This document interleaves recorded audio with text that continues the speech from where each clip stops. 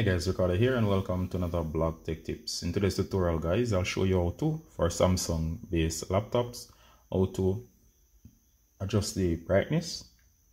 So I'll be showing you to adjust the brightness. I'll be showing you two methods, alright? So in most cases I'm going to show you the straightforward method. For Samsung devices, should apply to other devices as well. Then I'm going to show you a shortcut. Great for cases where you may not be able to see the screen properly. And of course you can't get to adjust the brightness maybe because of direct light or so on. All right, so the first way is to go ahead and click on the area beside the time. That's right before the time. There's a notification area. Go ahead and click. Once you do, you should see the brightness slider right here. You can go ahead and adjust the brightness. Notice the screen is getting much brighter. I don't know if you can see that on screen. And of course I can make it get very dark. All right, and it can get very dim.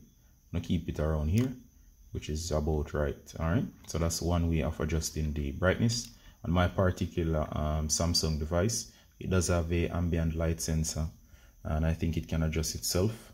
But of course, always trying to set your brightness to the perfect level is always best manually. All right, just in case you can't get to that settings, this is Windows 11.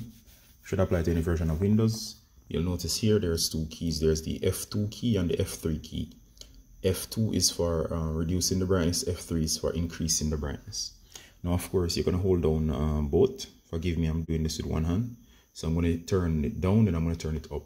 So I'm going to hold down F2 to turn it down. So check this out guys.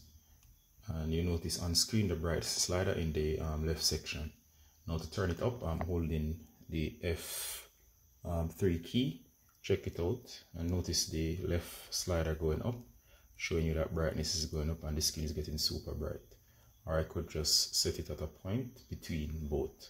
Alright, so as you can see perfectly, the brightness on the screen is adjusted to the perfect brightness that I like without actually diving through menus. Alright, so if you have any feedback on how to adjust the brightness on your device, you can always go ahead guys and leave it in a comment below. As always, Ricardo from Blog Tech Tips, saying bye until next time. Bye.